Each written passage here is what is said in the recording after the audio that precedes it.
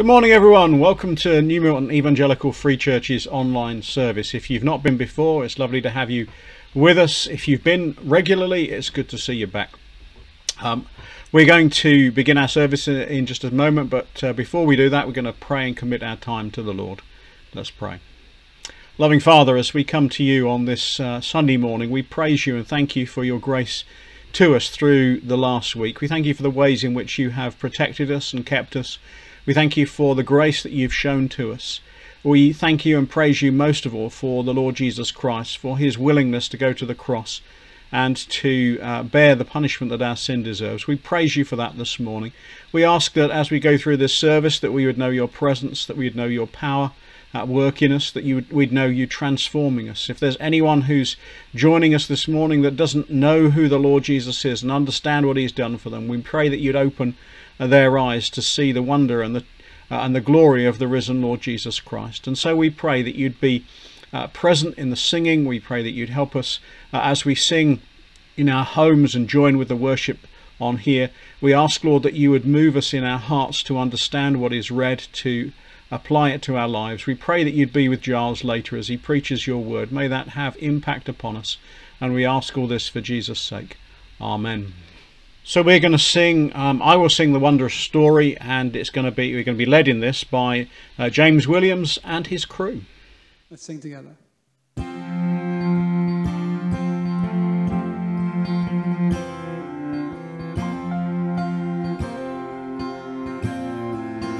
I will sing the wondrous story of the Christ who died for me, how he left his home in glory for the cross on Calvary.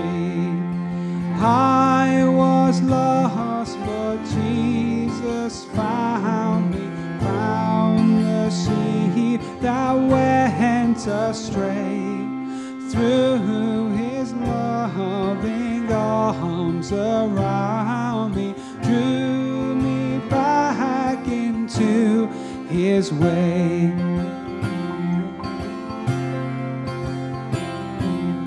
I was bruised, but Jesus healed me. Faint was I from many a fall. Sight was gone and fears possessed me, but he freed me from them all. Days of darkness still come o'er me, sorrow's path I often tread, but the Savior still is with me. By his hand I'm safely led.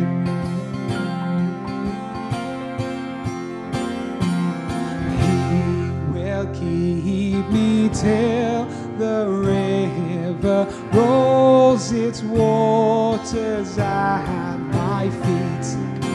Then he'll bear me safely over all my joys in him complete. Yes, I'll sing the wondrous story of the Christ who died for me. Sing it with the saints in glory, gathered by the crystal sea.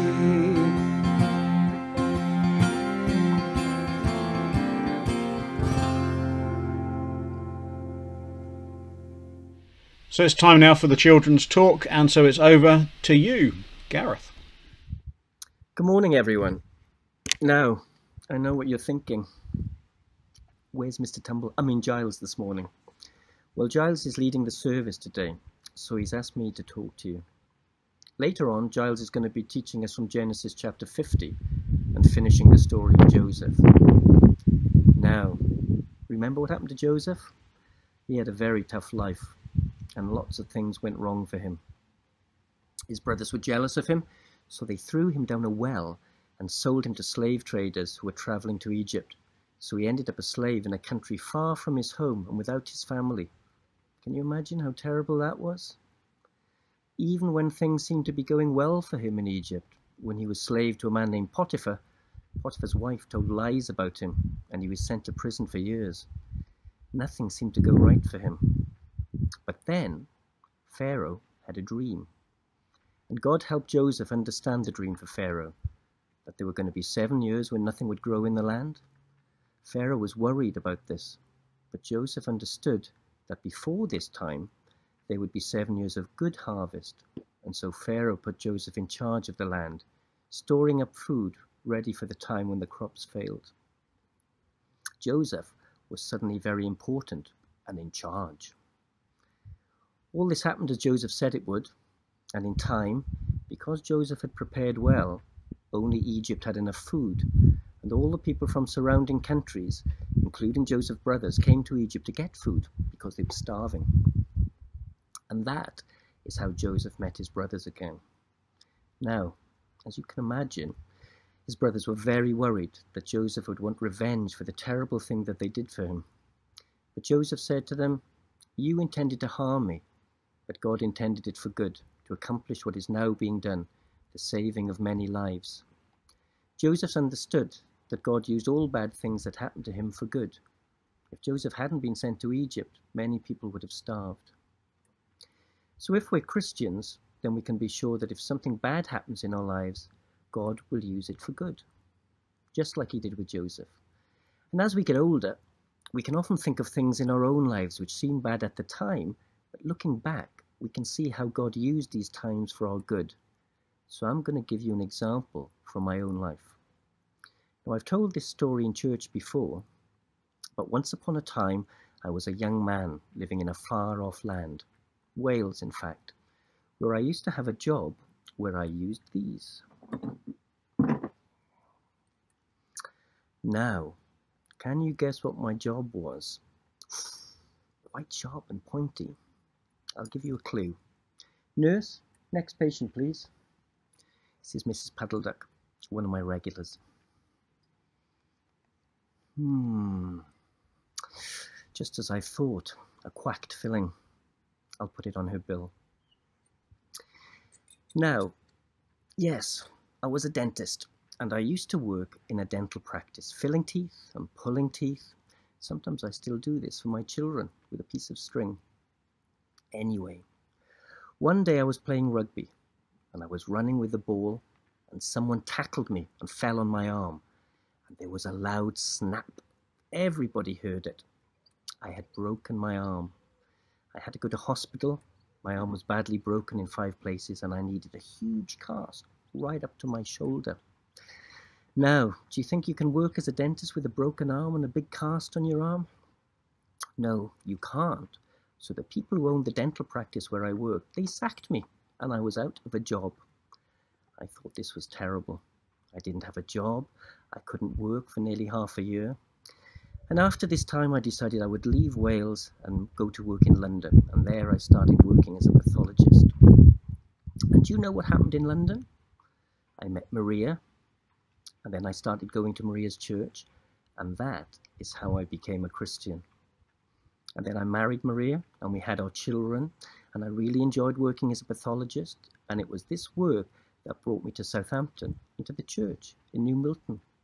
So looking back, I think it's amazing how God worked in my life. He used something that I thought was really terrible, and he used it for good. So, perhaps you get a bit worried when things don't go right for you, or when something upsets you, things don't work out as you plan. Maybe you're worried now because you can't go to school, play with your friends, but you shouldn't worry. Remember the story of Joseph, and remember God's promise in the book of Romans, in the New Testament. All things work together for good to those who love God, to those who are called according to his purpose. That's in Romans chapter 8. It says that God uses even the bad things for the good of the people who love him. So, shall we say a prayer and thank God for this wonderful promise? Dear Heavenly Father, thank you that when things don't seem to be going right in our lives, when we're worried about things and things are going wrong, that we know that you will use this for our own good. Please help us trust in you through difficult times. In Jesus' name, amen. Thank you, children. So thank you for that, Gareth. Very helpful.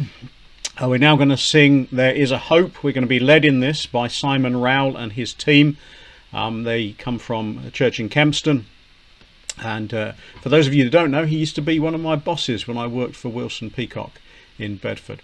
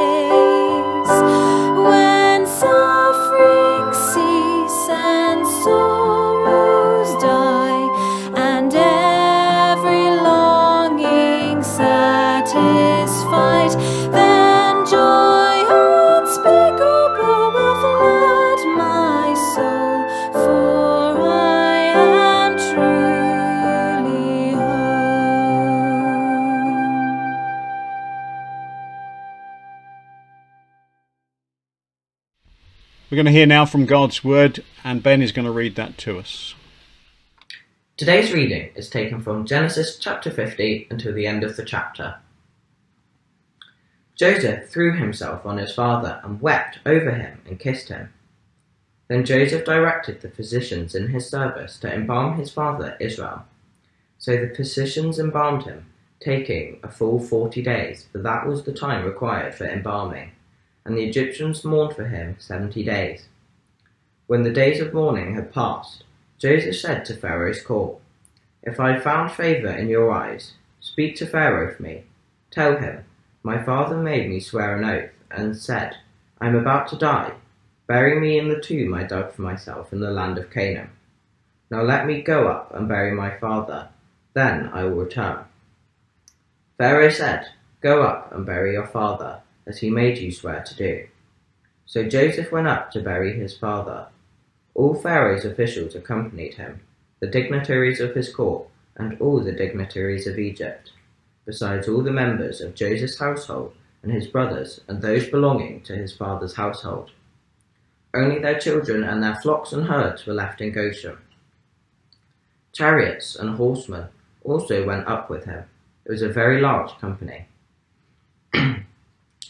When they reached the threshing floor of Atad, near the Jordan, they lamented loudly and bitterly, and there Joseph observed a 7-day period of mourning for his father.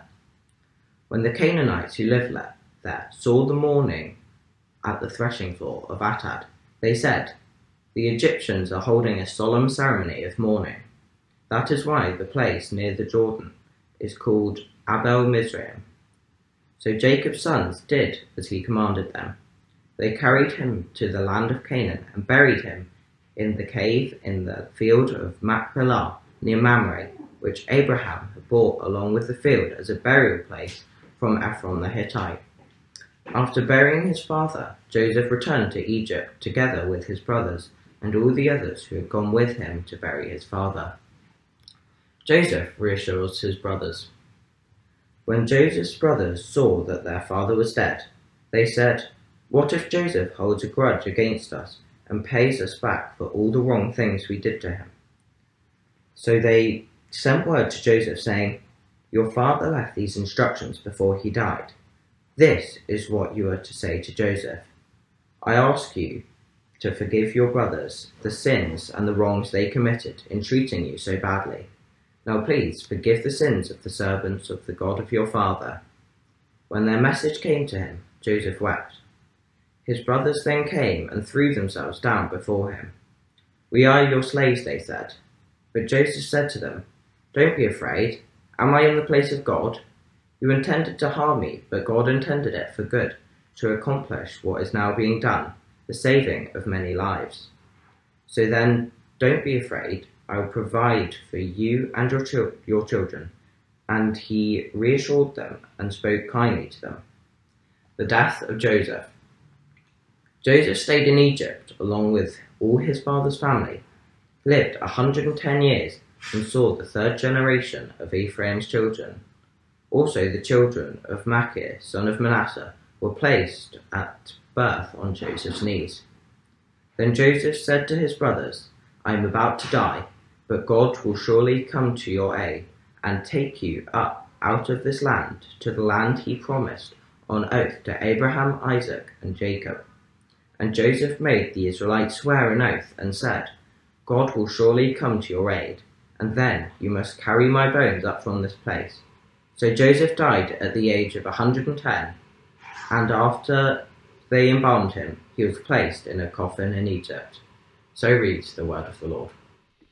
Loving Father, as we come to you, we thank you that we have known your hand upon us in recent days. We've known and rejoice in the fact that you have enabled us as a country to come out of lockdown to a certain degree. We praise you for that. We long that this virus would be removed, but we just commit this to you. We thank you, Lord, for the grace that you've shown us thus far. We continue to pray that your hand would be upon your people. We think particularly as churches look to start meeting together again, Lord, and we know that some of that issue is going to be complicated with the new guidance, so we pray for your wisdom. We ask that you would grant your hand upon all of your people, Lord, particularly those in leadership who have to work out what is appropriate and isn't appropriate under the current guidelines. So Father, we pray that your hand would be upon all those, Lord, that have to work that through. And Lord, we pray that you'd help us as your people to be patient and to acknowledge your hand and your grace in the midst of this. Father, we ask, Lord, that you would be, Lord, not just at work in kind of the practical areas of services, but Lord, we long to see more people coming to know the Lord Jesus Christ. We long to see them understanding who he is. And so we ask, Lord, that the gospel would continue to go out and continue to have impact in people's lives. We long to see, Lord, that when we finally do get back to meeting together properly, we pray that there would be opportunity for people who have come to know the Lord Jesus Christ to declare their faith and to go through baptism, to know, Lord, your hand upon them, in the days to come. Lord, we ask for those that at this moment in time are finding life difficult, who are struggling with different things. We ask, Lord, that you'd help them to turn their eyes upon Jesus, to know his strength and help in the midst of their difficulty. Father, we commit these things to you. We pray also that you would not only just be working in this country, but we pray for countries around the world. Lord, you've seen the things that have been going on in Hong Kong in recent times. Lord, we pray for that nation, for China, and for all the way that it deals with things that it doesn't like.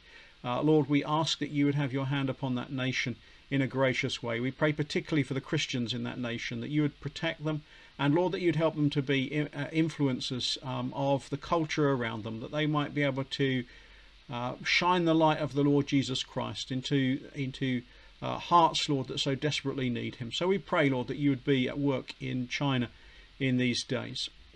We ask, Lord, that you too would be working in the details of sorting out the departing from Europe, Lord. We've prayed about Brexit a lot in the past, and in many of the recent events we have that's gone on the back burner. But Lord, time is ticking away, and Lord, a deal needs to be made. So we just commit that to you. We ask, Lord, for those that are involved in negotiating that they would do a good job, Lord, and that we would know your hand upon us as a nation in that way.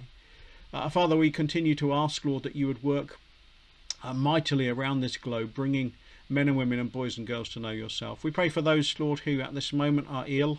We ask that you would grant them your strength and help, Lord. We think of particularly members of this church in New Milton. We pray for Sue and ask, Lord, for her ongoing care with her chemotherapy and all that needs to be done there. So we just pray and commit that to you. We pray for Elizabeth. We ask, Lord, that you would have your hand on Elizabeth, that you would work powerfully in her life too, that you'd be with Patrick and give him all the strength that he needs in days to come. We pray for others, Lord, who have been struggling. We think of Anthony, Lord. We commit him to you and ask, Lord, that you'd give him strength too, that he might know the blessing of you working in his life and in his family's life too. So, Lord, we commit these to you, Lord. I pray that you would be merciful to us and that you'd speak powerfully through your word now. In Jesus' name, amen. So we're going to sing again now. We're going to sing I Heard the Voice of Jesus Say, and we're going to be led in this again by Simon Rowell and his team.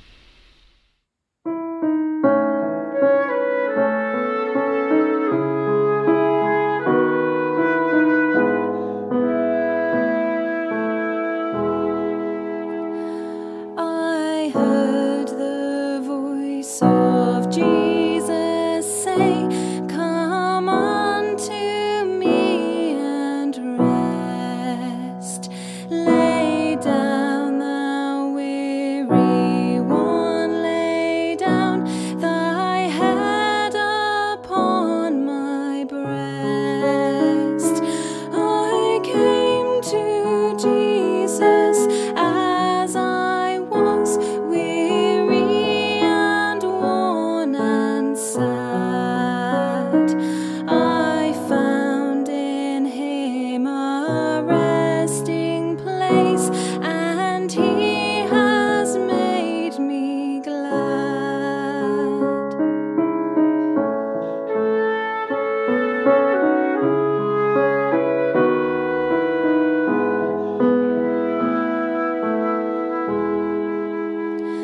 I heard the voice of Jesus say, "Behold, I freely give the living water, thirsty one, stoop down and drink and live." I came to Jesus and I drank of that life-giving stream. My thirst was quenched, my soul revived, and now I live in him.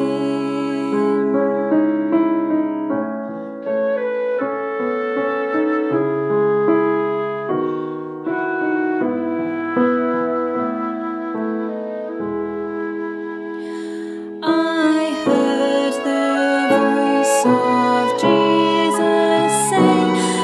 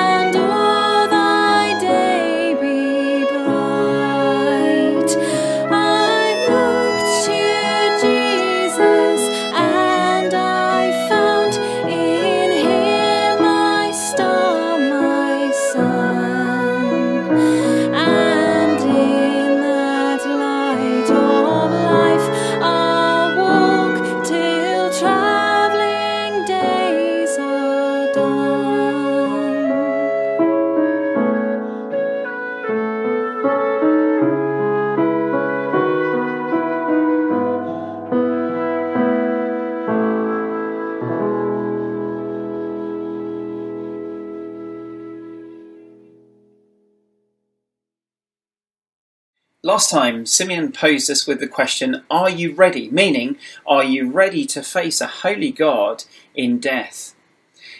The previous chapter ended in death, in Jacob's death, or Israel, as he was renamed by God as a covenant name. From his deathbed, Jacob urged his sons to see to it that he was buried back in Canaan, in the promised land. An indication of his own faith in God. He was ready. Today I want to pose you with a new question. What is your comfort? What is your comfort in death, but also for living daily life? And I want to suggest that if you cherish biblical truth, you have a comfort both for life and for death. You see, the beliefs that we have about God, his character, his faithfulness, his sovereignty, and his actions all become our comfort, both in death and also in life. First, this morning, I want us to focus on comfort in a covenant-keeping God in verses 1 to 14. And the end of the last chapter, Jacob breathed his last and was gathered to his people, it says. But that, of course, is a euphemism for death, isn't it? But we'll see later that it's one that truly reflects comfort in a covenant-keeping God.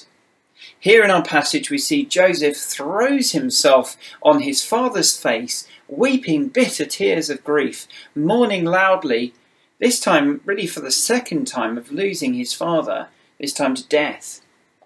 But perhaps there's something of a cultural gap that we need to bridge here. Wouldn't we think it rather odd if we saw this behaviour today?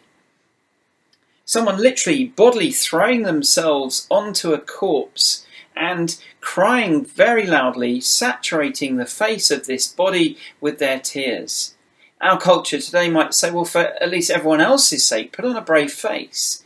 Some more insensitively might say, it's time to move on now. Just get on with it, as it were. But are we really stronger or wiser than Joseph? Well, no, we're not. Joseph's grieving was very understandable, and grieving is right, fitting and normal. But Joseph had comfort. Joseph had comfort, and it stood on the fact that he knew God's promises. That which we read in Genesis 3, God said that death would one day be overcome. And he knew God's covenant made with his great-grandfather Abraham as well. From these, he drew his comfort. Comfort even in the awful loss of his beloved father. Now we have the benefit of the full canon of God's revealed word to us, the scriptures including the New Testament.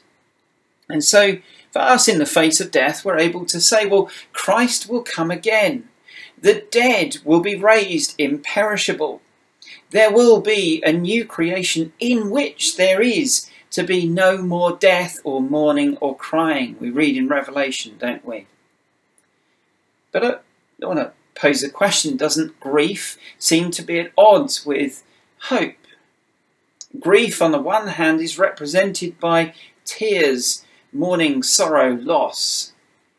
On the other hand, hope is with great delight. It's a joyous expectation.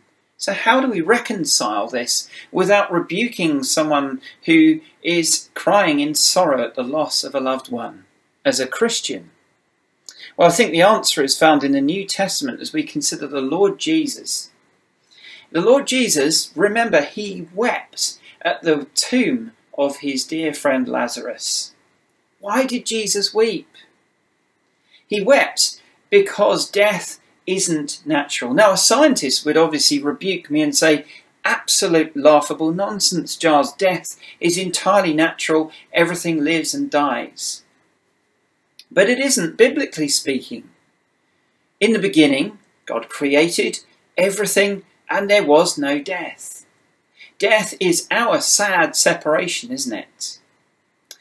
But death is also the reminder of God's curse upon sin. And in the New Testament, the Apostle Paul says the wages of sin is death. Now, Jesus knew full well that he would raise Lazarus back to life, yet he wept. He wept because of what it represented. So both Joseph and Jesus remind us that it's right and fitting for us to grieve with tears, but comfort is found in a covenant-keeping God, faith in a covenant-keeping God. I want us to consider the location of Jacob's burial. They returned to Canaan. This reflected their faith in God's covenant. The field of Machpelah was the very land that Abraham had purchased in the promised land of God, in which he buried Sarah, his wife, where he himself was buried, and Isaac, his son, with Rebekah. By entering there, the brothers together declare their faith in God's covenant regarding the promised land. But his request was potentially an absolute affront to the Pharaoh and to Egypt's glory. Imagine for a moment a Prime Minister writes in their last will and testament that after many years of service, they expect the full state funeral with all its pomp and tradition and ceremony, the streets lined with a procession and military bands at huge public expense. But imagine they reject St. Paul's Cathedral. They reject the Union flag. They reject everything of British renown, ask that it's funded in a different land with a different flag. Joseph shrewdly made his request via Pharaoh's courtiers. If I have found favour in your eyes, speak to Pharaoh for me. Well, of course, he knew full well that he had earned the favour of Pharaoh. And so Pharaoh said, go. But he didn't just say go to Joseph. He sent him with a massive entourage comprising officials, dignitaries, servants, and the military. A full state funeral to accompany him and his family back to Canaan. Why? Well, to honour the father of the man whose wisdom from God saved Egypt from starving to death. The journey and its entourage are prophetic, though. They're prophetic because they would be the later exodus into Egypt, into the promised land. Reaching the threshing floor of Atad indicates that they took exactly the same longer route that the Hebrews would later take several generations later in the Exodus. This time, the Egyptian military escorted them for their safety. Next time they would be coming in pursuit of the Hebrews with murderous intent. Joseph's heart-calming, death-transcending comfort was in his covenant-keeping God. So I want to ask, what is your comfort? For the atheist, comfort says, well, death is just natural part of existence. In reality, they suppress the truth of God and assert their own self-righteousness on the sure road to judgment and condemnation. Because one day that bravado ends. Reincarnation says, well, death is a mere transition from one phase of existence here to another there. But that's not true. Hebrews 9:27 plainly says man is destined to die once, and after that to face judgment. What of the God-hating celebrity where people pour out their affection rightly, but say rest in peace? Well, biblically, Christians can't with a clear conscience say that to someone who persistently has always rejected the Lord Jesus Christ. The Bible says plainly that those who die without faith in Christ will go to a place of eternal conscious torment, a place of weeping and gnashing of teeth. And so, if you've never trusted in the Lord Jesus for salvation, may I urge you to do so today. What of the agnostic? Not hostile to God, but not yet a Christian. They use euphemisms to describe death. He's gone to a better place. Gone to be with the angels. Well, to you I say, the Bible uses euphemisms to describe death as well. Jacob, after all, in the previous chapter, we're told was gathered to his people, a euphemism for death. But it reflected comfort in his faith in a covenant-keeping God. And for us, New Testament believers in the Lord Jesus Christ, we have the new covenant in his blood. 1 Corinthians chapter 15 calls death an enemy. And an enemy it is. But it says death has been swallowed up in victory. Where, O death, is your victory? Where, O death, is your sting? The sting of death is sin, and the power of sin is the law. But thanks be to God, he gives us victory through our Lord Jesus Christ. He gives us victory over death. So Joseph grieved long and loud, but his death-transcending comfort was in God's covenant being kept. And for us, our comfort is greater still. Why? Well, because the resurrection of the Lord Jesus Christ. Paul describes that as the proof for our own resurrection.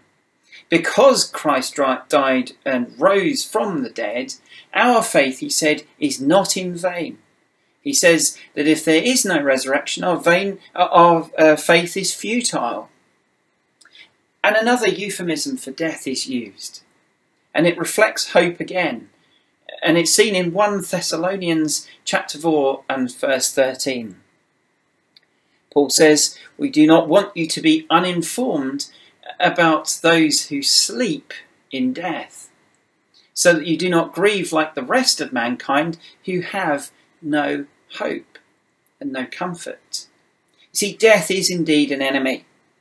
But we know that death has been defeated, as Genesis 3 said it would be, and the Lord Jesus declared it was defeated. We grieve now, though we suffer with death, but not as those without hope. Our comfort, our hope, is in the covenant-keeping God of the resurrection. Our second focus is comfort in the sovereignty of God, in verses 15 to 21. Now the family have returned back to Egypt, they honoured Jacob's wishes, and the scene turns from their mourning of the funeral to fear in verse 15. The brothers say, what if Joseph holds a grudge against us and pays us back for all the wrong things we did to him? The voice of a guilty conscience. Now they are personally responsible for all his hardships, but why the fear? Well, one crucial difference, their father is now dead. Imagine this extended conversation between the brothers. One says, I wish Dad was still here. Another one says, yeah, I miss Dad too. And another says, no, you don't get what he's saying. Now Dad's gone, there's absolutely nothing to stop Joseph from doing whatever he pleases with us in vengeance for all those things we did to him. Fear built on a guilty conscience. Today I want to say, beware a guilty conscience. Psalm 38 describes guilt as a burden too heavy to bear. Why? Well, because guilt needs no accuser, does it? Guilt does its own accusing, and it can distort realities, and we can assume the worst in other people and situations when we're preoccupied in guilt. The brothers, their burden of guilt assumes their own evil standards will be applied by their brother Joseph in his position of privilege as the Prime Minister to reap revenge against them.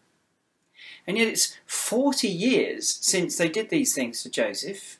40 years of undealt with guilt they're carrying. And Joseph had forgiven them, hadn't he? 5 chapters ago, in fact. Fear motivates a fabrication in verse 16. Their father's alleged last instructions to give to Joseph. Forgive your brothers the sins and wrongs they committed in treating you so badly. They appeal, please, Joseph, for Dad's sake, honour his dying wish. Now, of course, he may actually have said these words, but I don't think he did. Firstly, because there's absolutely no other record of it in Scripture beyond this. And second, in the previous chapter, we know that at Jacob's deathbed, all 12 sons were gathered around him there. He spoke to them at length on lots of things, so surely if Jacob had really said these things, then that would have been the occasion to say them, or at least allude to them. Now, if I'm right, they used their father's death to to save their own bacon. That's a fairly despicable deed, isn't it? And yet Joseph had lavished on them mercy and allocated the land at Goshen to provide for their needs and given them protection. And yet they haven't changed. They're paranoid, and in their opportunistic way they lie to save themselves. So here's the difference between Joseph and the brothers. Comfort in God's sovereignty. Journey with me back briefly to chapter 45. That's the point when Joseph revealed his identity to his brothers. You might want to consider that the brothers' kind of uh-oh moment. They might have broken out into song, you know. There may be trouble ahead. But anyway, they were dumbstruck on that occasion, weren't they? Joseph says, "Come closer. I am your brother, Joseph, the one you sold into Egypt." But notice that what they say afterwards includes these two crucial words. Don't be distressed or angry with yourselves. There's this great famine. But God sent me to preserve a remnant and to save your lives by a great deliverance. So it wasn't you who sent me here, but God. Do you hear those two words? But God. The sovereignty of God was Joseph's comfort in all of his afflictions. And here, 40 years later, the brothers are still carrying this weight of guilt and they have no comfort. In self-preservation, they invent a lie. In desperation, they offer themselves grovelling as slaves. And in fear, they fully expect his vengeance. What do they see? They see Joseph weeping. Why is he weeping? For himself, for his hardships? No. He weeps to see their torment in their guilt. He weeps to see the guilt that's motivated them to lie and to do his pathetic grovelling. And Joseph had forgiven them long ago. And yet they still are carrying the burden of guilt. And so, back in our passage in verse 19, he says these words to offer them comfort in God's sovereignty. Do not be afraid. Am I in the place of God? You intended to harm me, but God intended it for good to accomplish what is now being done, the saving of many lives. So then, do not be afraid. I will provide for you and your children. And he reassured them, or he comforted them, and spoke kindly to them. So, how does love, kindness, compassion and forgiveness come from the heart of someone who's been so badly wronged as Joseph? Perhaps you've been hurt, mistreated in some way in your lives, and that's a difficult thing to bear. Well, the answer here is comforting God's sovereignty in those words, but God. But also Joseph uses this rhetorical question to point to him. He says, am I in the place of God? Of course he's not, is he? He's Prime Minister, he's in an awesome position, but he's not God. He's not God of their judgment and final condemnation. Only God is. Now Paul in the New Testament quotes from Isaiah the prophet. In Romans he says, who has known the mind of the Lord? Or who has been his counsellor? Another rhetorical question about God. But if we're honest, haven't we all done that?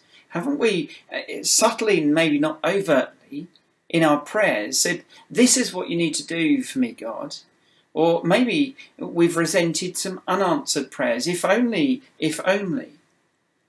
Or perhaps, like the brothers, in a situation that seems to be out of your control, you kind of take the initiative, but in so doing you push God off his throne.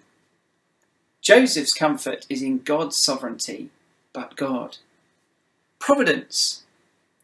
Providence, whatever people's intentions, whether good or bad, God will bring about his own ultimate end. So Joseph knows that he must protect his brothers. Why? Well, because God made a covenant with his great-grandfather Abraham, in which he said, I'm going to make you a great nation and a blessing to all people on earth. To do that, He would preserve these brothers' life through the mercy and grace of their brother Joseph. And they would become the 12 tribes of Israel. Over the next 400 years, they would go from a 70-person family to a nation of 2 to 3 million Hebrews. And that nation would eventually bring the Messiah, the Saviour of the world, the Lord Jesus. It's a bit like a jigsaw puzzle piece. You find it whilst you're cleaning and you put it to one side to put it back in its box. Now, why do you do that? It's only a piece of cardboard. Well, you know that it forms a bigger picture, don't you? Joseph is a bit like that. He's got a limited view, but he knows that it forms a bigger picture in God's sovereign will. And he trusts in God's sovereignty for his comfort. Joseph's words in this verse can be considered the Old Testament prequel to the New Testament words of the Apostle Paul in Romans 8:28. I'm sure we're very familiar with those. We know that in all things God works for the good of those who love him, who are called according to his purpose. Now, interestingly, the word that's translated in our Bibles here is the one from which we get the English word synergy. Synergy means the working together of two or more things to produce a greater result than the sum. So here's a chemistry lesson for you. Pure sodium can be harmful. Pure chlorine, if you sniff it, could be fatal. But mix sodium and chlorine in the right combination, and you have sodium chloride or table salt. Useful, tasty. You see, God is able to use all the toxic experiences of our life to bring about his own divine synergy. Now consider Joseph once again. Joseph was sold into slavery, but if he wasn't sold into slavery, he wouldn't have become Potiphar's servant. If he wasn't Potiphar's servant, Potiphar's wife wouldn't have accused him of something to end up in prison. If he wasn't in that prison, then he wouldn't have interpreted the dreams of the cupbearer and baker. But if he hadn't interpreted their dreams, he wouldn't have been recommended to Pharaoh as a dream interpreter. And if he hadn't interpreted the Pharaoh's dreams, then he wouldn't have been made prime minister to make provision for the 7-year famine. And if he hadn't made provision for the 7-year famine, then his entire family would be dead in Canaan. And if they were all dead, then the Messiah couldn't have come from the tribe of Judah. And if Messiah hadn't come, the Lord Jesus, then we're all dead in trespasses and sins and without hope. See, comfort is found in the sovereignty of God, even in our hardships. Do you know that comfort of God's sovereignty? Do you believe that God can take all the bitter experiences of your life, past or present, and weave them together in a divine synergy for your good and for the good of others? Can you say in your hardships, along with Joseph, but God? Here's the ultimate comfort in God's sovereignty. The Lord Jesus suffered. He was betrayed by Judas. But if he wasn't betrayed by Judas, then he wouldn't have been crucified. And if he wasn't crucified, then there would be no atonement for our sins. And with no atonement for our sins, then there is no hope of heaven for us. Just a few words on the final verses of our passage today. Comfort in going home. Now Joseph remained in Egypt another 50 or so years. He was blessed with a grand old age and saw 3 more generations of his family to bounce on his knee. Then he announces his imminent death, aged 110. Now you'll be familiar with the saying, home is where the heart is, won't you? Now Joseph knew where home really was for him, and in spite of many years there in Egypt, with all his privileges and achievements and respect and renown, Egypt wasn't his home. So he made the Israelites swear an oath to carry his bones from there one day. Why? Well, because he knew that the Israelites would one day go back home. Not for a long time yet, but they would go home to the promised land, and he willed to go with them as well. Why? Well, because God's promise to his great-grandfather Abraham in Genesis chapter 15. Notice the first three words he says there. God speaking, "Know for certain that for 400 years your descendants will be strangers in a country not their own, and they will be enslaved and ill-treated there. But I will punish the nation they serve as slaves, and afterwards they will come out with great possessions. In the 4th generation, your descendants will come back here." Isaac knew that. Jacob knew that. Joseph knew that too. They all held on to God's promise there. But Joseph was put in a box, wasn't he, and kept there in Egypt until later. Why? Well, it was in order to be a testimony to the children of Israel, which they needed. They needed that testimony whilst they were being afflicted by the Egyptians as their slaves. That testimony was there every day to remind them of the promise their fathers had made to Joseph. To bring Joseph's bones out of Egypt into the promised land of Israel, a powerful one, and it worked. You know how at November the 11th at 11 o'clock, Armistice Sunday, we gather together, lest we forget. And 40 years or so ago, it was quite easy to source a few first-hand eyewitnesses to what they experience in the world wars. But each year passes, they become fewer and fewer as veterans die. And yet we remember, don't we? Why? Because we have that visual reminder of a poppy on our lapel, or a gathering around the cenotaphs. Now imagine the challenge that they had of transmitting the promise of God's word from one generation to another, and to another, and to another, until the Exodus, until Moses, until the children of Israel are led out. So they had, as their reminder, Joseph's bones in a box. By this, they all knew God's promise, and that was their visual testimony not to forget. Joseph's dying wish and the Israelites' oath was, in fact, later honoured. He was indeed carried out of Egypt in the Exodus. Now for us, as New Testament believers, we don't have a box of bones as a testimony, do we? We have quite the opposite. We have no bones. We have an empty tomb. That's our promise. That is our testimony to every one of us who live by faith in Christ, that this world is not our home. The writer to the Hebrews commends Joseph's final instructions to move his bones, calling that his act of faith. But that chapter 11 of Hebrews helpfully bridges a gap for us between the Israelites' faith and the faith of all men and women today. He says, all these people, Abraham, Isaac, Jacob, Joseph, all these people were still living by faith when they died. They did not receive the things that were promised. They only saw them and welcomed them from a distance, admitting that they were foreigners and strangers on earth. 1 Peter, the apostle opens by addressing his readers as God's elect exiles. That word exiles can also be translated strangers or foreigners, pilgrims, aliens, sojourners. Back to Hebrews 11, it continues by saying, they were longing for a better country, a heavenly one. Therefore God is not ashamed to be called their God, for he has prepared a city for them.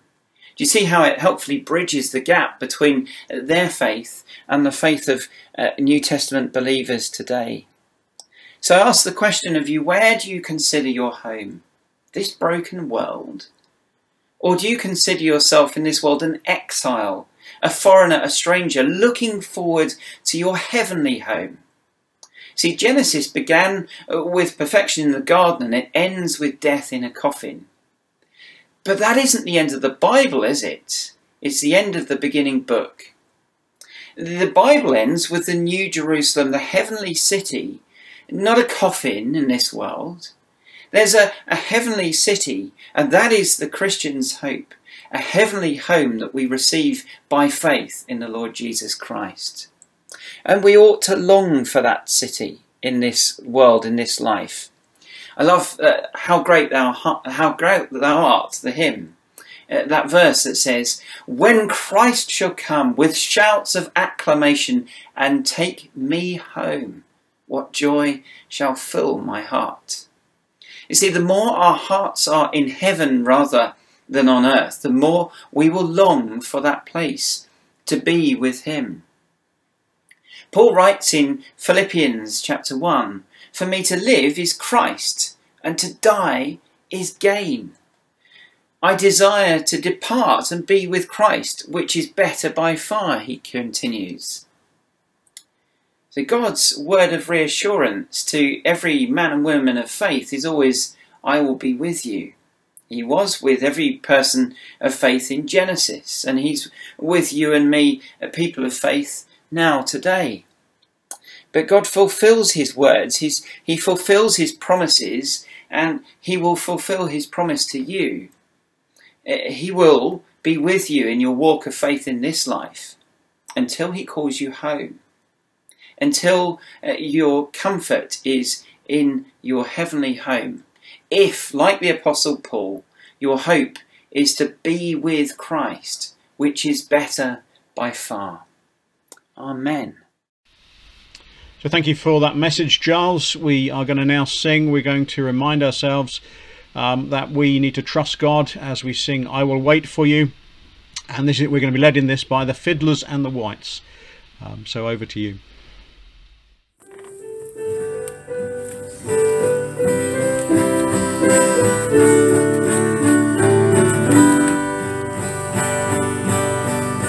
Lord, from the depths I call to you.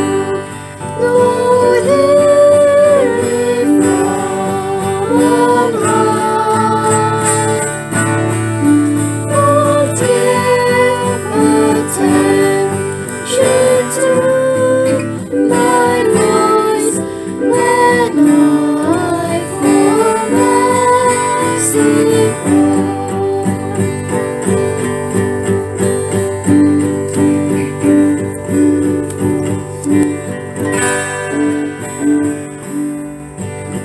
Out of the depths I cry to you. In darkest places I will go. Incline your ear to me anew, and hear my cry for mercy, Lord. Were you to count my sinful ways, how could I come before your throne? Yet for forgiveness needs my gaze. I stand redeemed by grace alone. I will wait for you, I will wait for you. On your word I will rely. I will wait for you, surely wait for you, till my soul is satisfied.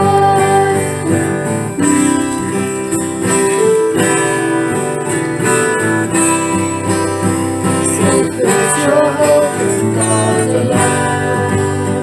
Take courage in his power to save. Completely and forever one. Like Christ emerging from the grave. I will wait for you, I will wait for you. On your word I will rely. I will wait for you, surely wait for you, till my soul is satisfied.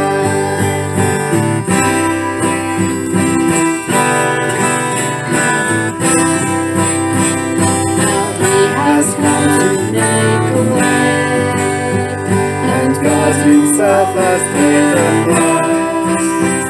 And all who trust in him today find healing in his sacrifice. I will wait for you, I will wait for you. On your word I will rely. I will wait for you, surely wait for you, till my soul is satisfied. I will wait for you, I will wait for